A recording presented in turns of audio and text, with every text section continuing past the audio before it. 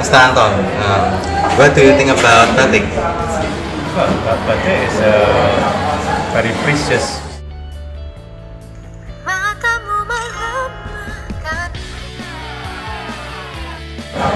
Very precious legacy of the old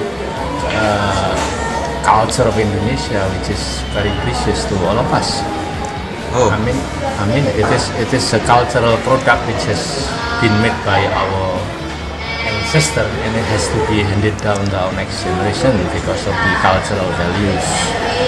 And it might be the brand like trademark of Indonesia as well, because many other people from other countries, even the late President Mandela also loved batik. And I think a lot more people now getting more and more familiar with what batik is for them, and that they begin to know that it is originated from Indonesia. This is something of pride to us Indonesian people. okay. Is that so? Huh? Is Is that all? Well, that's my opinion. Okay.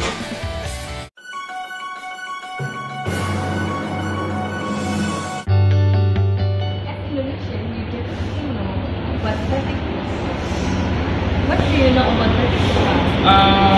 Batik is a traditional fabric which is from Indonesia, and all I know is it was selected by UNESCO as the masterpiece of oral and intangible heritage of humanity in 2009, I guess. And what is it? Back then in high school, I used to make batik. What is it like? I just need to draw the pattern on the cloth, and then I just need to, what is it, draw it with canting, which is filled with cloth wax. So yeah, and then dye it. Like that. Do you love doing it? Of course, I love wearing batik, but even though right now I'm not wearing batik, but sometimes like I wear batik is because like, you know, it's like part of our identity. Batik is like our identity as Indonesian. So especially when I go abroad, right? Like probably to America or to Australia, go abroad, I'm just wear batik because like I want to show the world that I'm Indonesian and I'm proud of that. Okay. That's all? That's all for me. That's all my opinion about batik. Okay, thank you, Anita. Okay, thank you.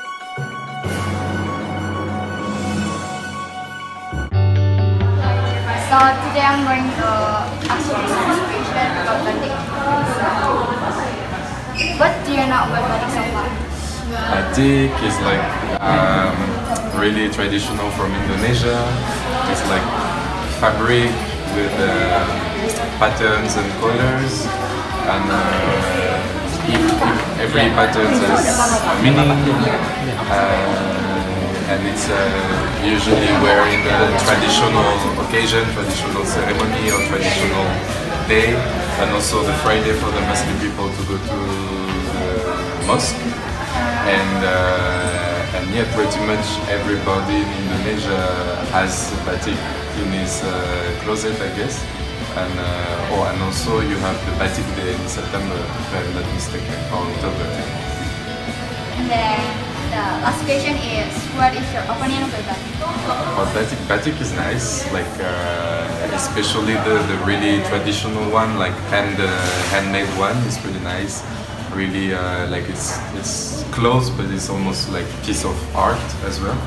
And it's nice to wear it from time to time, you know, like not every day because it's a bit too much maybe, but from time to time on special occasion, it's nice, nice clothes. So you love batik? Yeah, actually I got a few shirts. Okay. Yeah. I love it. Thank you. So much for your time.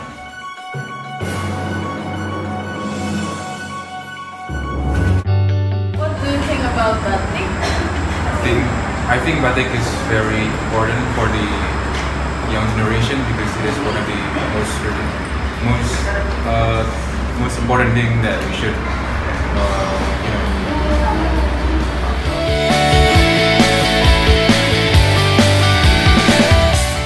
develop in the future.